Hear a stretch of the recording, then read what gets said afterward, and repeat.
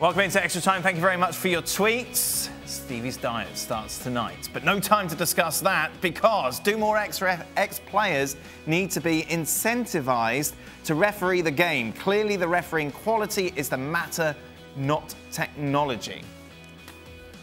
Don, you brought this up on the show, didn't you? You feel that maybe ex-players should be involved, maybe in that VAR booth? I could see ex-players being in a VAR booth, for sure. Whether they'd want to put themselves on the line and be a referee, absolutely no chance. But yes, for VAR, definitely. See, Don's just looking for an extra paycheck. Really? Yeah. Yeah. Yeah. He's thinking about another avenue, how we can get the old 3 gigs in a day routine. Work that up. Sit in there, take your money. Would that work? Well, I'm in the building. Ex-player in the VAR booth? Exactly. I'm in the building. I might as well. I'm in the building. Why don't I do... I totally agree. The thought of putting the donning the referee... To be honest with you, I don't think most players could do it. Right. Because it's difficult. It is difficult. There's not a shadow of a doubt. It is a difficult job. But sitting in a VAR booth isn't difficult. Yes, that's the point. Refereeing at full speed in the Premier League or Spain or Germany or wherever, when everybody's trying to feign injury and con you and it's so quick, that's horrendously difficult. Sit in the VAR booth, though. Sit in the VAR booth, give a player's perspective. But you're making it sound like you'd just be sitting in a wee comfortable chair with everybody saying, you know, let's do this and do that. Well, what do you think is going to be happening? Have you ever sat amongst a group of referees? No. I'm telling you, it's the weirdest thing ever. Me and Ray Hutchison went and spent an hour with about 200 of the US officials. And we walked in the room and they all stood up, and every single one of them had the same grey pants on, the same jacket, the same tie, the same thing. It was the weird. I'll tell you, it was like going into the if you were sat in that VAR booth today, could you not have said, "Hey, but look, there's a push on"? No, they don't. They you'd be like, I can't do this. They're all dressed the same. They're all wearing the same trousers. They completely think a different way. They're not. They're not logical. Frank, would it work? Would you want to sit in a VAR booth and help? I personally wouldn't because I have other things to do, but I believe that it will be a very good help for the referees, especially the one of tonight. You know, I mean that guy he's blind, so he just needs somebody who has eyes. Yeah, that's it. But really, yeah, it would help. Frank's VAR booth would have those white curtains in it. Yes, from Switzerland. From Switzerland. So beautiful. The furry curtains. Personally, I would not go in the VAR booth because I have better things to do in my life, but maybe someone who didn't win a World Cup, like Don, could do it. Oh, come on. Our casuals, Frank. He's just not bothered, is he? I've got better things to do in my life. Yeah, there you are. Yeah, well, he's an actor. Thoughts on Mino Raiola? Strong comments on Ollie regarding Pogba. Did you ever have an agent get in a public argument with a club, even if it didn't involve you?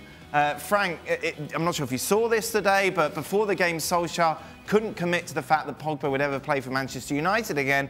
Raiola came out very, very strongly, talking about how Pogba isn't anybody's property and how Ollie basically needs to focus on his job because that's his big concern at the moment and he shouldn't be worrying about Pogba. What did you make of this? It's bad and it's sad in a way that I think we're in another generation of seeing football. I think I always believe that you had to respect the club, respect the hierarchy, and as a player, you had to respect the coach, the manager, and the board. And it seems to be that the players are the most important thing in the club right now, and they don't really care about the others.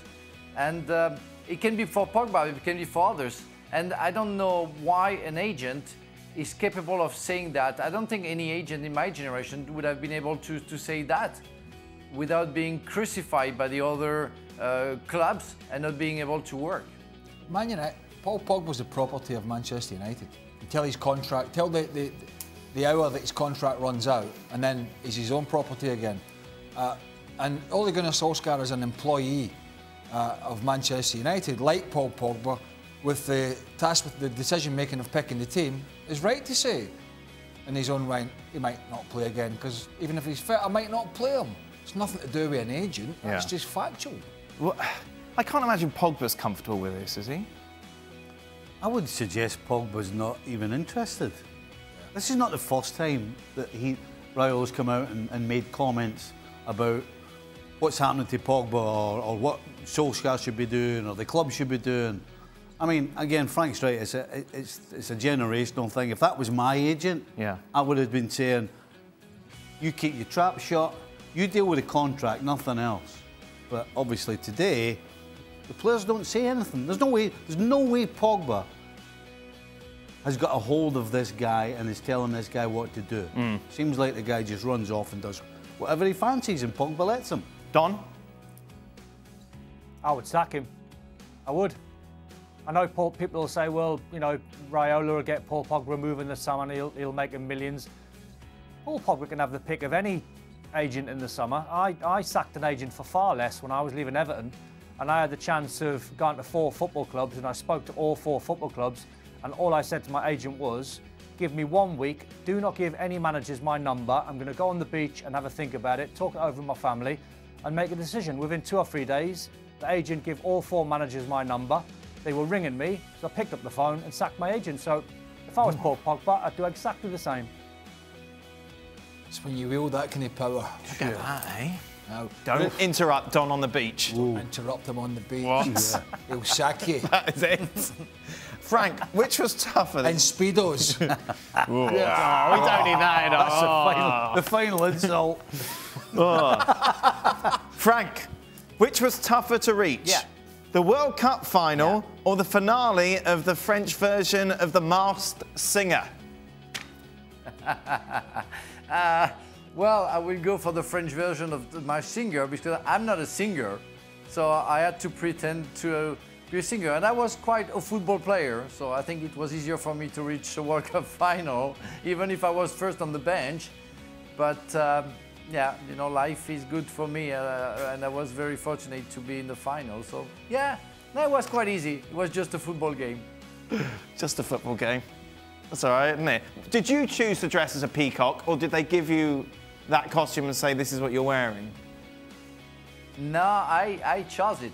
I chose it. I had like a book where you choose which animal you want to read, or robot, whatever you want to choose. And I picked the peacock and the tiger because I love the peacock. That guy has a big ego. He thinks he's fantastic, and I like his tail. I don't know any peacocks myself, so No? can't answer that. Gavin Peacock. Pigeons, I'm all right with pigeons. Oh, yeah, you and your pigeons and seagulls. Gavin Peacock, yeah. Australian pigeons. What would be a successful season for United, Don?